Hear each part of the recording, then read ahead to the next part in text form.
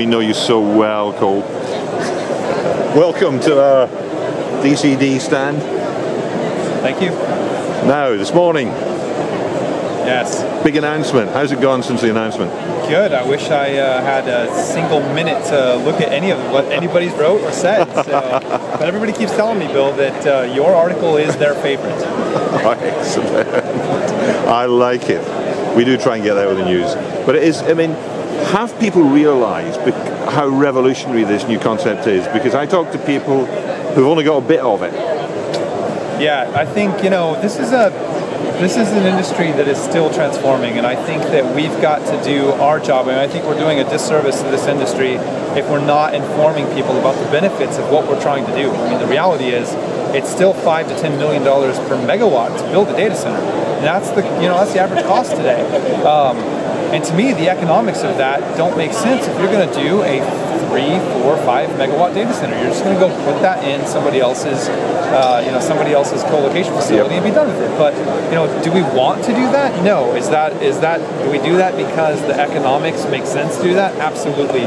So we're trying to reintroduce an economic model that allows you to build your own data center in buildings that you've already used, and this is just enterprise. I mean, the cool thing, I think, the coolest thing about the Vapor I/O chamber is that you also get to deliver your cloud capability and that workload at the edge. So as we move sort of from the cloud we know and we love today to sort of a tale of two clouds. We have another cloud that's all Internet of Things and Internet of Everything, and it's all about the network and it's all about the edge.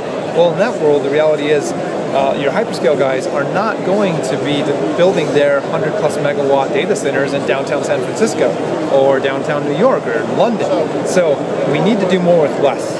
And by more with less, I mean we're going to have less space. We're going to have less power in a single facility. We also get to do more with more. And by more with more, I mean we're going to have many more distributed data centers that are smaller in footprint, but are disaggregated but connected. You hear Facebook talk a lot about the disaggregated rack. Firmly believe in it. I see lots of innovation and lots of amazing things coming out of Facebook with Wedge and FBOSS and Sixpack. These are fantastic capabilities and contributions. But there's a layer beyond that talks about the disaggregated data center. And I think Vapor I/O is in a great spot to help the world achieve the economics of building out that disaggregated data center. And talk to me a bit about joining these together. What about latency? Latency. Now, you just sit there, because I'm going to bring this mic near. Yeah, so, on the latency front, if you remember the old saying, the network is the computer from Sun Microsystems, they were right. They were just kind of a decade too soon. But it is about being able to push data. There was a very smart gentleman by the name of Jim Gray. Jim Gray wrote this book called The Fourth Paradigm. We talked about the fourth paradigm of humanity collecting so much data that it was no longer efficient for us to move the data layer up to the compute layer. We needed to move compute to the data, and I couldn't agree more with that. So it is all about latency. I mean, the estimates are by 2020 we're going to have 40 billion connected devices, 40 zettabytes of data. That is a ton of data to move around.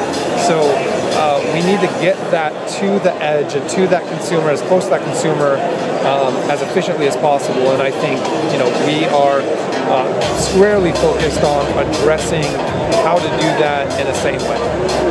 So what's next then, Drew? What do you take out of? We've only been here a day, so I might interview you again up to the end of tomorrow. But what's come out of today for you in terms of the big picture? We saw a lot of announcements this morning. What was the one that really struck you? Was the one that you think is going to have more of an impact than anything else? Well, I mean, outside of our own launch, which I'm, a big fan of, it was really good to see HP get in. I mean, I think HP does a lot to make this thing real, in a very real way. You saw probably during Frank's keynote how he talked about, the economies of scale and customization versus, a tightly controlled but very approachable solution. And I think, as we right-size the investment into how you interact with the supply chain side of open compute, HP was probably, for me, the biggest contribution of the day. Cool. Thank you very much for popping by. Thank you. We'll talk soon. Thank you.